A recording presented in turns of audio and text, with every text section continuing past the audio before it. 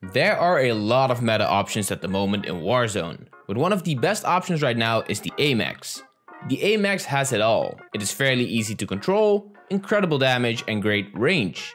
But I still see a lot of weird builds. So in this video, I'm going to show you the best Amax class setup. Let's get into it. The first attachment is of course the monolithic suppressor, a very easy choice for all Modern Warfare weapons. Next up, we're using the longest barrel, the Zodiac. This will give you a 32% increase in range and a 42% increase in bullet velocity. After that, we're using the best scope, the VLK. Aside from being a very clean sight, it also decreases your horizontal and vertical recoil.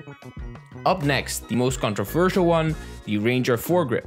I do see a lot of people running the Commando foregrip, but let me tell you why this is wrong. The Commando foregrip is more for horizontal recoil based weapons. The Amax has more vertical than horizontal recoil. To get the most vertical recoil reduction, you will need the Ranger foregrip. The Ranger foregrip reduces the vertical recoil by 17%, while the Commando foregrip only does 6%. And last but not least, the 45 round max. A very easy choice, it is just the biggest magazine size. This Amax barely moves and has the power to compete with any weapon in the meta. I switched to the Amax a few days ago and I have been improving my KD by a lot.